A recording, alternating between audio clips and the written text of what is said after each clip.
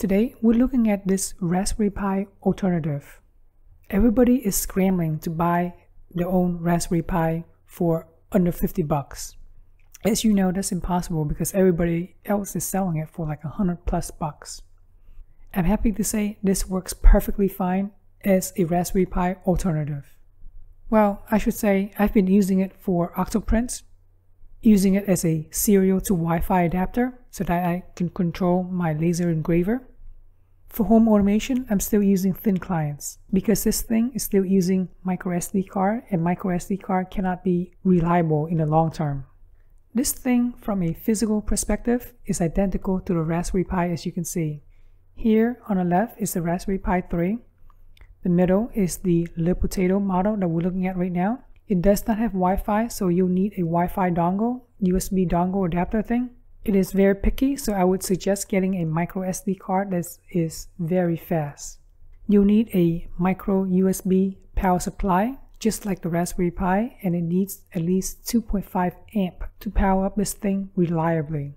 This is a shot from one on the other side. As you can see, physically they are identical. They use the same case as well. Here's another shot from the side. Sorry for the blurry picture. Originally, I had no idea what I'm working with, so I relied on this instructables page. It shows how to set up the LePotato to run Octoprint. So if you're going to use this for Octoprint, follow this guide. But here's the thing. In this video that you're watching, it's going to be a little bit different because he installed the full flavor of Ubuntu, and we really don't need that. For what we're going to do, which is for Octoprint or serial to Wi-Fi adapter, all we need is a very basic OS. Go here to armbian.com/lepotato/ download it, direct download it. Once you download, unzip it so that you get an IMG file.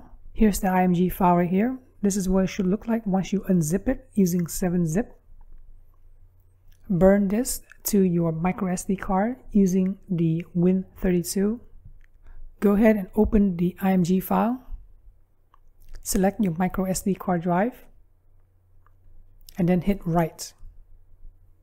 Once you're done writing the IMG file to this micro SD card, go ahead and insert it into this end. Plug your Ethernet cord into here, into your Wi-Fi network. Plug an HDMI cable to your monitor. Plug the Wi-Fi adapter into the USB. It doesn't matter which one. It doesn't matter which slot. Plug the power cable into here, into the micro USB slot.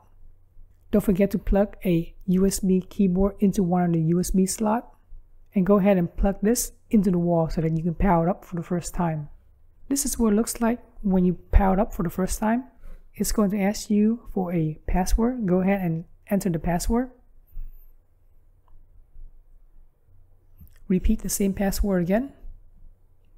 If you try something simple like password 123, it will not work. So do something fancier. Choose ZSH by pressing the number 2.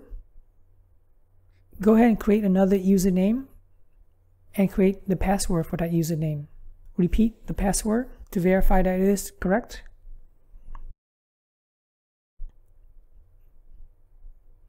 Click on yes to choose the language. Go ahead and choose 1 because we're in US. Now we're going to set up the Wi-Fi adapter. The Wi-Fi adapter we have is 2.4 as well as 5 gigahertz. On 5 gigahertz, it is crazy fast. You can copy and paste this command in sudo apt install network-manager. Go ahead and enter the password. Next, copy and paste this in nmcli-d. As you can see, our Ethernet is still connected. The Wi-Fi is not connected. Go ahead and list all of the Wi-Fi access points in your house by using this command and paste it in. Next, we're going to connect to one of our Wi-Fi. So go ahead and copy and paste this in.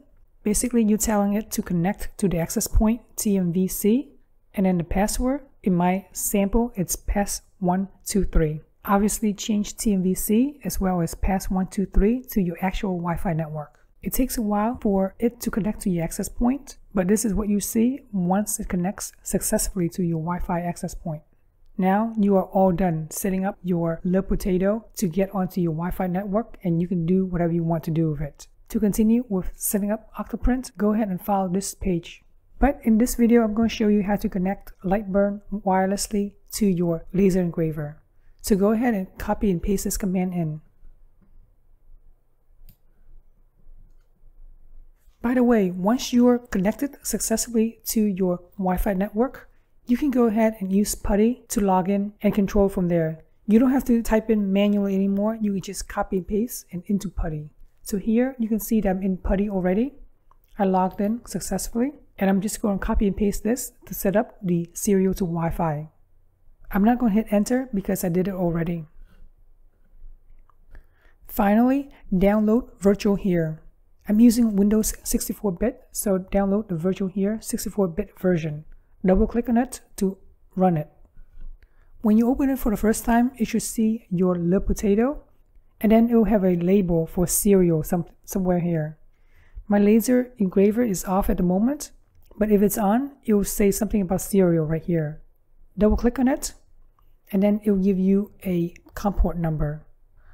Let's say Virtual Here gives you a COM port number of COM25. So go ahead in Lightburn, choose COM25, and now your laser engraver should connect wirelessly to Lightburn. When it does that, it should auto home. It's amazing.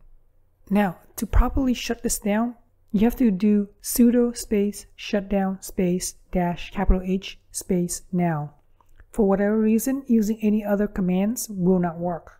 This is what it looks like on my deck right now. Very messy, but at least you don't see the laptop connected anymore, because right now we're using a LePotato and it's connected to the USB port of the ComGrow Z1 laser. Now that we're in the comfort of our house with the laser engraver out on the deck, we can hit on frame to get a preview of where it will go. And there you go. Works pretty amazing, isn't it? Sorry for the screen flickering.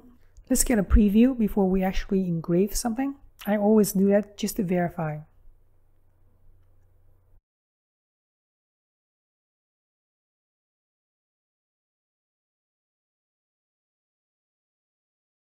And when we click on start, the laser starts engraving.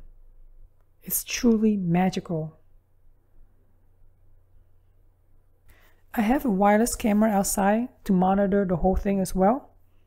Here's another angle from the wireless camera. The last thing you want to do is accidentally look into the laser while you're monitoring it.